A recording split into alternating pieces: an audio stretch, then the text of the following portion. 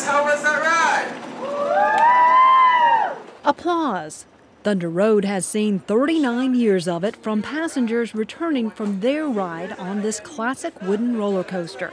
After creating memories for those young and young at heart, Thunder Road will be saying goodbye to Carowinds visitors at the end of July, but not without having made its mark on the park. We started building Thunder Road in 1975, so it opened up to the public in 1976. So it's been a long time running for this coaster. It's a classic wooden coaster, and we're so excited for the long run that it's had, and we're looking forward to what's coming. Thunder Road was built using 539,000 feet of treated wood at a cost of $1.6 million and was originally covered in 5,500 gallons of red, white, and blue paint.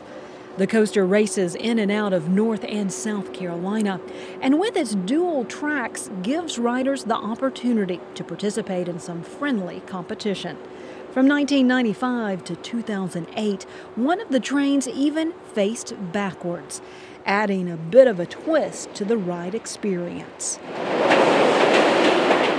Carowinds says the opportunity to enjoy a final ride on Thunder Road is drawing visitors from both near and far. From Ohio, from New Jersey, for folks that have, lived here in the Charlotte area or the Carolinas, North or South Carolina area, they wanted to come back and share those memories with families, with their children, and say, hey, this was my first coaster, and I want you to have that same great experience.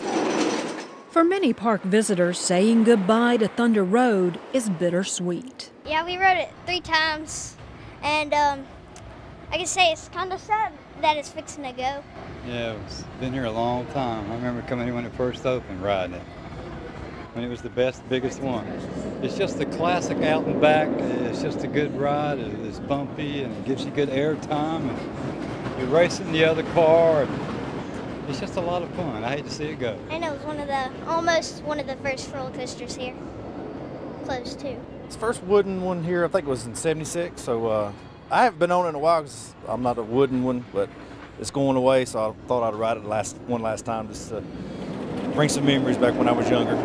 It's probably been its benchmark whenever it opened up, being the probably tallest wooden one at one time. So it's probably some sad and Carowinds to see it go, but it served its purpose, I do believe. While the ride may be going away, Carowinds is making a celebration out of Thunder Road's 39 years of service during its final weeks. Throughout these next few weeks, there'll be giveaways, we'll have posters, we'll have buttons. You'll be able to take these memories home and share them for years to come. Carowinds says while Thunder Road will always be a part of the park's history, they believe the ride has paved the way for more new and exciting things that will come in the future. We want our guests to have the best experience ever. And, our guests have said, okay, here's what we want. And make it happen, Carowinds, and we're doing just that. So it's part of a more than $50 million multi-year expansion here at the park. Ferry 325 was part of that, and what you're going to see with the big announcement in August about what's going to take its place is going to be huge. It's going to be a big splash, and everybody's going to love it. Are you guys ready to ride? Yeah! We're just excited to be a part of the Carolinas' history, and to be able to say, thank you, Thunder Road, for all that you've done, the 39 years of rides. Nearly 40 million people have ridden this ride. And so, the legacy will definitely live on.